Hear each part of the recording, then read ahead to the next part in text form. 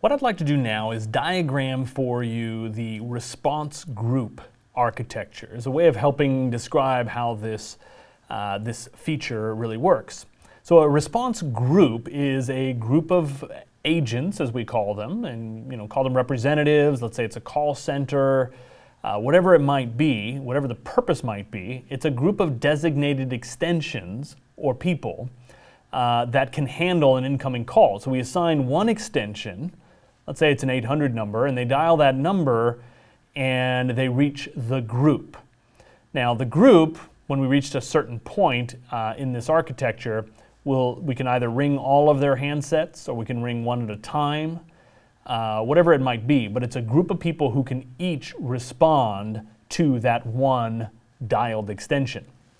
So as we look at it here, if this is the PSTN, and I've given someone an 800 number and they're dialing in to a particular extension, they're going to reach our front-end server, they're going to reach the Lync environment, and they're going to reach the response group application.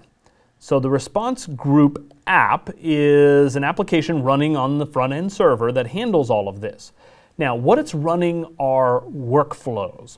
So the workflow is something that we have to define. So let's go here and say that we've got a workflow, and the initial call comes in, and maybe the initial part of the workflow is to play a greeting, an automated greeting. Now, it doesn't have to do that. You may just want it to go straight through and start ringing everybody's handset and let them pick up. But let's say instead it pulls in and it reaches a greeting. And there's certain information that they enter, and maybe we even give them certain choices. So press 1 to go this way, press 2 to go this way, and so on. Now, each of these could actually point to... Thank you for viewing our short demo video. For more information on K-Alliance's e-learning videos, please visit us at www.kalliance.com or call us at our U.S. toll-free number 1-800-330-9111.